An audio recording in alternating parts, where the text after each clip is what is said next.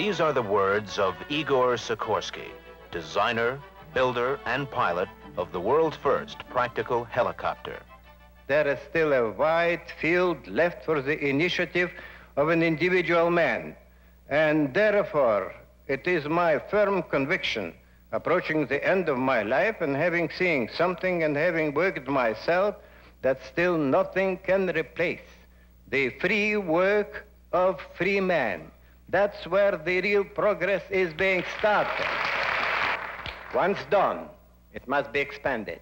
In the process of expansion, of mass production and so forth, why obviously organization and so forth are entering the picture. But still for starting, the man is the greatest thing and element which can do it. And the man, in order to do it and do it right, must have freedom. Freedom of initiative, freedom of work, freedom to start something. That is the personal philosophy of the man who founded the helicopter industry and started the organization that bears his name, the Sikorsky Aircraft Division of United Aircraft Corporation. Once you have taken the impossible into your calculation, he said, its possibilities become practically limitless. His ideas and creativity have not been limited by space and time. His greatest challenge and strongest motivation has been to do the impossible. And from his impossible dreams came the first four-engined airplanes, the flying boats that pioneered intercontinental flight. And most incredible of all, the helicopter. Sikorsky built his first helicopter in 1909 in Russia when he was 20 years old. It wouldn't fly because the engines of the day were not powerful enough. He subsequently pursued a career that led to development of a fleet of four-engine aircraft, remarkable for their day, in Russia.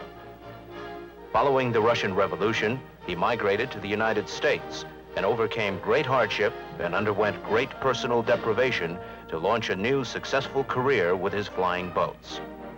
Once again, these were aircraft that were far superior to other machines of the same type at that time. He never forgot his first love, and when the pioneering with the flying boats came to an end, he returned to development of a helicopter in the late 1930s. Helicopter was at that time one of the impossibles. Still, many people considered that no helicopter with good, real control characteristics could and would ever be constructed. Other pessimists said that even if you will construct a helicopter, no one would need this helicopter. I remember a good friend of mine and a very prominent designer, scientist in aviation asked, when would the helicopter go faster than the airplane? Do you know that? I said, yes, I know. The answer is never. When would the helicopter be more efficient than the airplane? Do you know that? I also said, yes, I know that. Never. But I said that helicopter will do a number of jobs which no airplane will do, and which in fact nothing else will do except a helicopter. Consequently, that was the idea. While I resumed thinking actively about the helicopter. On September 14th, 1939, Sikorsky made the first flight with his helicopter. Before that day, there was no helicopter industry. After it, there was. The first machine was highly experimental and underwent many improvements and refinements before it was placed into production. This strange new bird quickly proved, though, that it could indeed do things no other craft could do.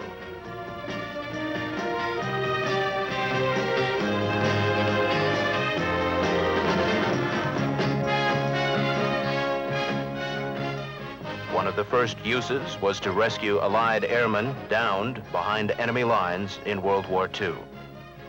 The rescue work of the helicopter in both war and peace has become legendary by now.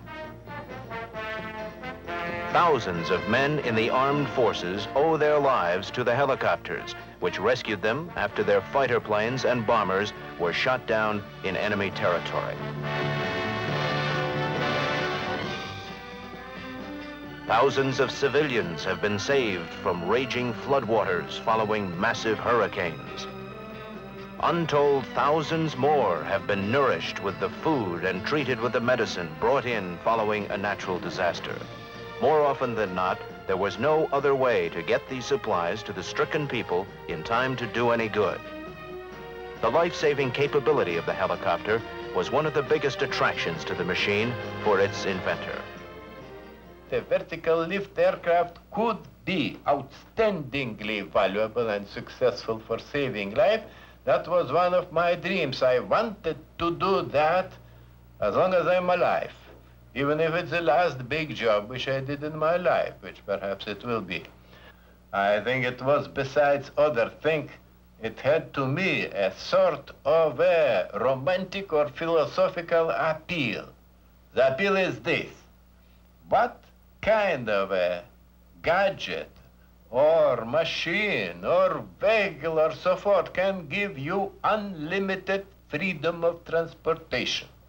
Well, when you walk, you need a trail or something. A pack animal needs even a better trail. A wagon, horse wagon, needs a still better, no longer trail, it must be road. Automobile needs still better road. Railroad needs a very good track.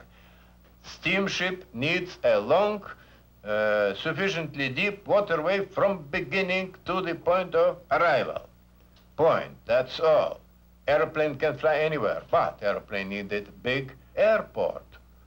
If there is no airport, no flying field, airplane is obviously helpless and powerless completely. If a man is in need, sinking, something like that, well, the airplane can come in and throw some flowers on him, and that's just about all. A direct lift aircraft could come in and save his life. Direct lift aircraft can go anywhere, anytime where there is air, and this commodity is fairly widespread over our wonderful globe.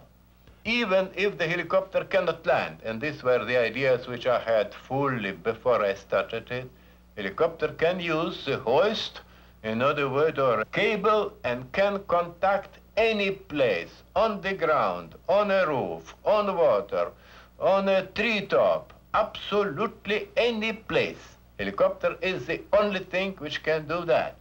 Now that were the ideas and dreams why I wanted to start a helicopter, and why I succeeded finally to sell the management of United Aircraft the idea to authorize its construction. Now, once I received the okay, I promptly started to work without asking any further instruction. It was a small work, most interesting chance to live one's life again, to build something without knowing how to build it. The jobs that helicopters can do seem limited only by the imagination. Sikorsky Aircraft produces helicopters that fly higher, faster, and can carry more payload than any others in America. This is the Black Hawk, which holds the helicopter world speed record of 220.8 miles an hour. The Sky Crane, which holds a series of world altitude records. The CH-53D, which can carry 38 battle-ready troops or a payload of 13,000 pounds. In emergencies and in tests, it's carried far greater loads, up to 25,000 pounds. Here are some highlights of the activities in which helicopters are engaged. Since 1958, Sikorsky helicopters have been used to carry U.S. presidents. S-61s are used to transport passengers and supplies over the frozen, roadless wastes of Greenland. The concrete canyons of Manhattan, with their tremendous traffic problems, are bypassed with a flight from one airport to another in a New York Airways S-61. Another S-61 flies men and supplies to and from an offshore oil rig.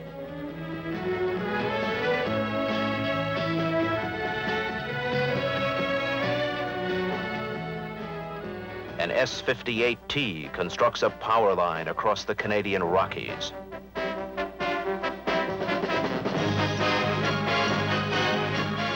A Sky Crane offloads ships in the Canadian Arctic, bringing annual supplies to Eskimo villages.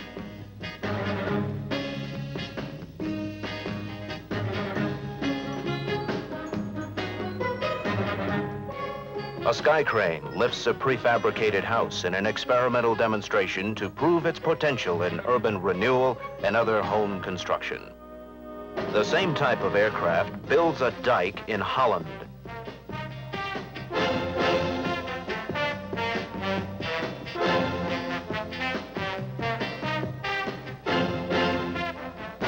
A bridge in Delaware.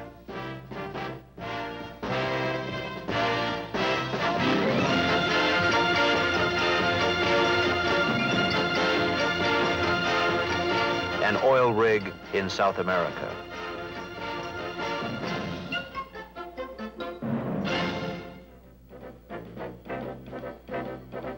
Recently, with the concern about ecology, the helicopter has proven its worth anew, particularly in the logging industry. A helicopter can lift out logs that are ready for harvesting without damaging the surrounding growth.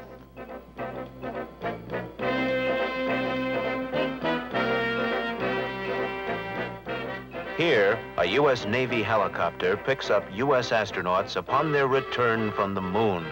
All U.S. astronauts recovered by this method have been picked up by Sikorsky helicopters. A Coast Guard helicopter rescues a man whose boat caught fire at sea. These are only a few of the thousands of uses for helicopters. And as technology advances, and the capabilities and performance of the helicopter increases, these uses increase multifold. The lifeblood of the helicopter industry is research and development. Massive continuing programs are underway at Sikorsky to create better machines. A recent example is the development of the elastomeric rotor head. This rotor head requires no lubrication and greatly reduces the number of parts in the rotor system.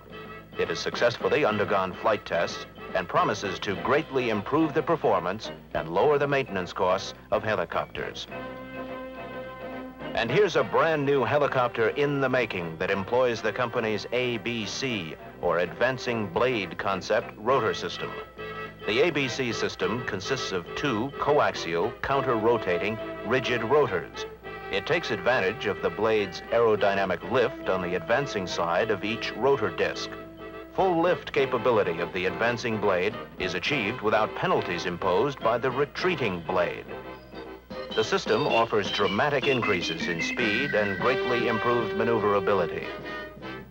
It will also provide increased reliability and lower maintenance costs. This is a mock-up of Sikorsky's entry in the competition to develop a new utility squad-carrying helicopter for the U.S. Army. The big challenge in this case is to produce a machine which will be low risk and low costs, but which still will contain all the available technological advances and will vastly outperform current hardware. On the horizon is an aircraft that will be the first true intercity VTOL. Utilizing an aircraft borrowed from the Marine Corps, the company demonstrated the feasibility of this program in the Northeast Corridor. A series of flights were made from several city centers to other city centers, including New York, Washington, and Boston. In each case, new world records were established for downtown to downtown travel. The helicopter, needing little space in which to land, is very favorable to the environment. Since it takes off and lands vertically, its noise profile is very low. Additionally, the Sikorsky rotor system is inherently low in noise, and the company has conducted much research to reduce it even further. Sikorsky engineers believe that the short-haul intercity VTOL can help alleviate growing pressures on existing airports without creating new environmental problems. This is a sampling of the philosophy and activity at Sikorsky Aircraft. There are many additional programs being moved forward by the individual initiative of creative engineers and scientists. Here is Igor Sikorsky's answer to a question put to him recently as to whether individuality still plays a role in technological development or whether everything is teamwork today. Certainly, the question of a teamwork entered now to a greater extent than it entered before. And this is both in science and perhaps in every other branch of technique. Nevertheless, I am convinced that the work of the individual still remains a very important factor, still remains a spark which moves mankind ahead, even more than teamwork. Teamwork comes into existence after the spark, the intuitive spark of a living man started something. Then later comes the teamwork to give a bigger body to the little soul which he created. So briefly, to my mind, creative work is still there with us, still there to stay, and still remain a tremendously important factor in the progress of mankind. It is that philosophy which continues to move Sikorsky aircraft forward and strengthens its traditional position as the leader in the field of vertical lift technology. It is the philosophy that will help the helicopter meet the future demands for vertical lift machines of even greater dependability and economy as helicopters continue to expand the many tasks they now perform. It has become increasingly clear that future aircraft will cover a spectrum of 3 major groups, each with its specialized exclusive capabilities. First, the middle speed range, as seen in the airliners of today. Second, supersonic aircraft at the higher end of the spectrum. Finally, at the lower speed end, the new helicopters and other VTOLs, which will prove the best means of serving the shorter distance transport requirements, both commercial and military. It is in this third area that tomorrow's engineers may well find their greatest challenge and opportunity.